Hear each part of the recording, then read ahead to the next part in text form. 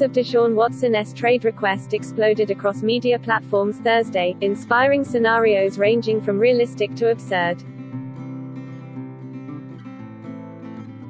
Non-interest Texans general manager Nick Caserio. Organizationally, I just want to reiterate our commitment to Deshaun Watson, Caserio said Friday during a press conference introducing new head coach David Culley, addressing the elephant in the room before a reporter even had a chance to ask him about Watson.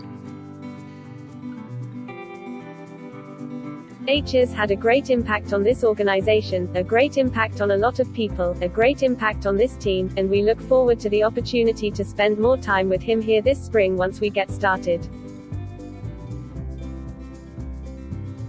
And, you know, we have zero interest in trading the player. We have a great plan, a great vision for him and for this team and his role on our team. We look forward to the opportunity to spend more time with him here this spring.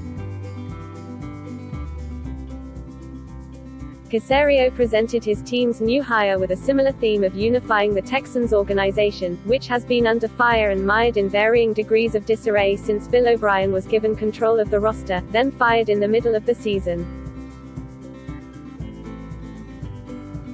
Houston's approach to replacing O'Brien and filling the GM role upset Watson, causing further consternation for a franchise that struggled mightily to produce a solid product on the field in 2020. Caserio said Friday he feels Culley is the man to bring things in line for the Texans. It was imperative to find a head coach that our entire organization could rally behind, and David is unquestionably that leader, Caserio said. David's infectious energy, passion for the game and ability to command a room was clear from the start. As he shared his vision for how a head coach should lead a football team, it further solidified our belief in him.